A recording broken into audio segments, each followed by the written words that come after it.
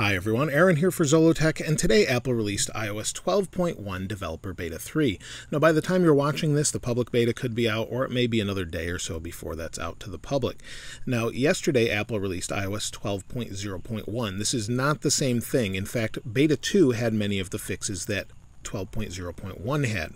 So for me, this came in at 337.8 megabytes on my iPhone XS Max. Let's take a look at the build number. You can see the build number is 16B5077C, and this particular build doesn't really have anything exciting in it. Beta 2 already fixed the issue with Wi-Fi, and Apple made no mention of a fix for LTE. In fact, their note says there's no known issues or bugs, so maybe there's nothing that's going on with this. Maybe they fixed some security updates. We don't really know, and at this time it's hard to say what's actually resolved. However, I did notice one thing on the iPad that they haven't fixed yet that they did with yesterday's update, so let me show you that. So you'll see here's the number pad on the iPad, and the 1, 2, 3 is in the old place in this particular beta. They haven't moved it back, so they'll probably do that with Beta 4, but they moved it with 12.0.1 back over to here, so that hasn't been changed back. Now on the old devices, the 5S and the 6S Plus that I have here, everything seems to be working fine. Scrolling is smooth, games work fine, and there's not really a difference between Beta 2 and Beta 3. Now many of you are going to ask me about battery life, and on Beta 2, battery life was okay depending on the day.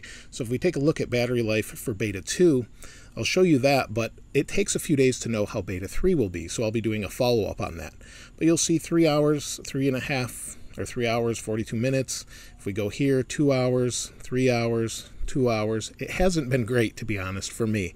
And some people may have experienced better battery life, but for me, it hasn't been really that good, at least on the XS Max. So hopefully they'll do some updates with that. Now, other than that, of course, I ran a Geekbench, so let me show you that. Now, before we talk about the Geekbench, one thing is if you have your silent switch off, and you go to the lock screen, turn it on, and push these buttons, they actually make a clicking noise. So they'll actually click, and they make a sound. You can't really hear it now, but you can actually hear it when it's more quiet or in a different environment. So there's a little bit of a change there. Now let's take a look at the Geekbench. On this Geekbench, I got 4,817 for single core, 11,400 for multi-core, and that's pretty good. It's a little bit faster with single core. If we take a look here, I ran it again, but I think the processor was too hot, so the numbers went down.